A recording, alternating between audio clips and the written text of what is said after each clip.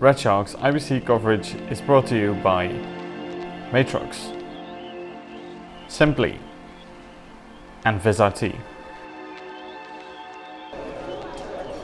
Hey Claus. Hey there, how you doing? I'm good. I guess nothing new from Sony? Nothing new. Come on in, I'll show you what is new. We have loads of things in there. Come on guys. So what do we have here?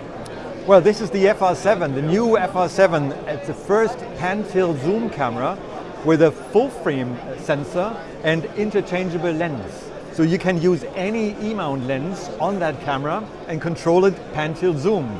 So imagine, for example, you would be in a stage environment, on a music concert. You will have this on in the ceiling or just next to the drummer. You can control that camera, have shallow depths of field, and create cinematic images by using a pan-tilt zoom camera. That's the first there is in the world.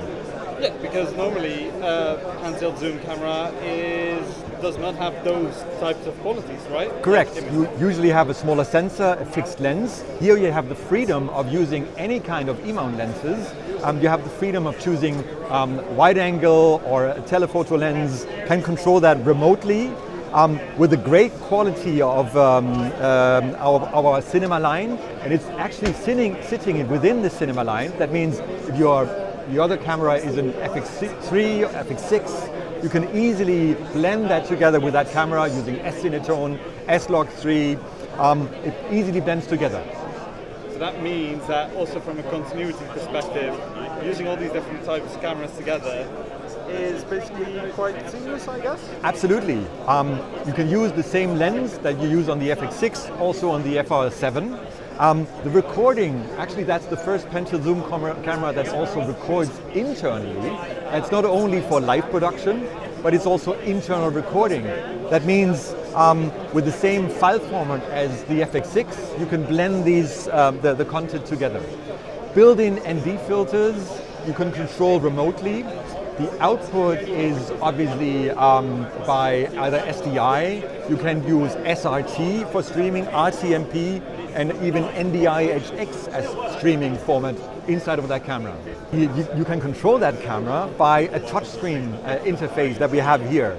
And inside of the camera you have the well-known and really good autofocus system tracking your eye or even tracking an object. So for example, if I just simply touch the screen here, it will track your face, and if you're moving inside of that image, then the focus will remain on your face.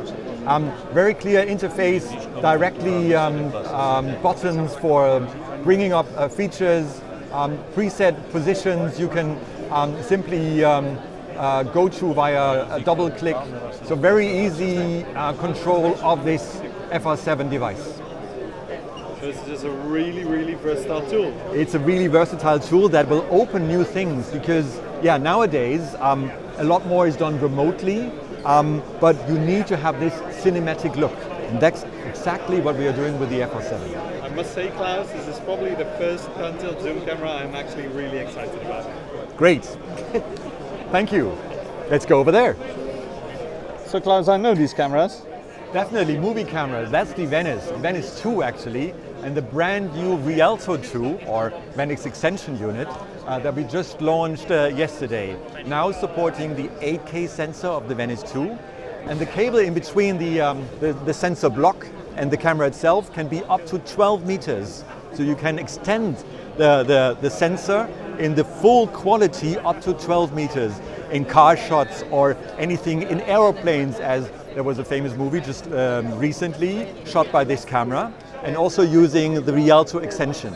Now with the gyroscopic sensor built in, further touch buttons. So this is the high end, the top of the so-called cinema line, which we just talked about the FR7, the pan-tilt zoom camera.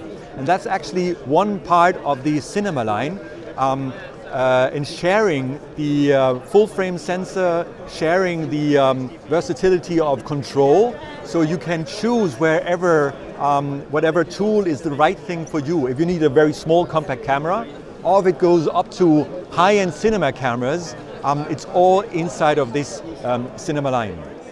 It makes for just so many more possibilities. Indeed, you can choose your tool depending on the need that you have. Perfect. So, what's next? So, let's go over there, virtual production, a cool thing. So this is a set. This is a cool stuff. This is virtual production. Actually, again, using the Venice 2 camera to capture content that we have created here. You see a window in the background, and this window, the background of the window is actually an LED screen. The Sony Select Crystal LED screen, especially made for virtual production. We are using the camera. The camera is tracked in space. The content is sent to an Unreal Engine, and inside of the Unreal Engine you can complete a virtual set where that is indeed virtual. So what we are doing now is changing the night scene that we have here, Tokyo night scene, to a day scene. Please. Now we are changing the light. Suddenly you are at daylight within the instant of a second. You can move the camera and the background will change as well. So you can easily create content that is very versatile. You can be quick in shooting. You don't have to move yourself. You can change the background and be very flexible in any kind of production space. This is amazing. It's actually quite hard to capture the screen at the same time because of the fact that it looks so good. It looks so good, yeah. And you so it's really actually hard to explain, guys. This is the screen. Yeah. Well, then you know that it works because it feels like a real image. Although we are here in Amsterdam and not in Tokyo or like at the beachside in Japan. This is actually not real-time content from Unreal Engine, but content that we captured with the Venice 2 at the beach and actually in Denmark. And it's now used in this scene to be at a beachside restaurant in Japan, for example. Amazing. So, content is king, we have seen with our cameras just before. But how do you actually get this content back to the viewers? How can you monetize it, be quick enough to get this in front of people? And this is where Creators Cloud will help you. Creators Cloud is actually a tool set of tools that will help creators use the content they created and getting this across into the cloud. Inside of our camcorders, we have a built-in streaming device and capture device for files. So every time you press the record button, a file is created and is uploaded automatically into the cloud. You will see up here, that's the user interface of all the content that is arriving in the cloud. You can then pass it on and do the direct editing, for example. So instantly, whenever this is recorded here, somebody at a remote location can see getting all the content in, start the editing, and publish this online on Facebook or wherever you want to do. So this is by streaming, but also very important by files. So the news that we're showing this year is the support of the TerraDeck input device.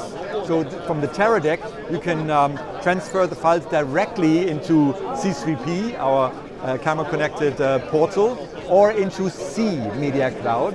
C Media Cloud is a tool to collaboratively work on content together. You can annotate things, put comments on that, do some processing, and then push this on further into post.